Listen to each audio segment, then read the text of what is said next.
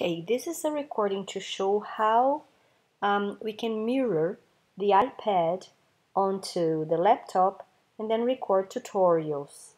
So first of all, I went to this specific website and I bought the Reflector app. So I downloaded it to my laptop. Okay, so this was the first step.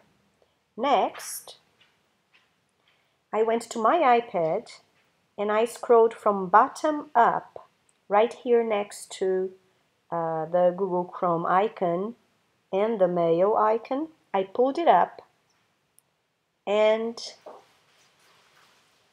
I could see AirPlay right here at the bottom. So I clicked this icon and then I clicked Anna's MacBook Air and enabled mirroring.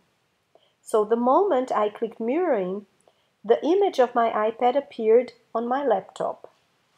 Okay, this way I can show any app I want. For example, let's see here.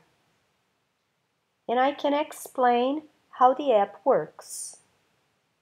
Okay, so that's it.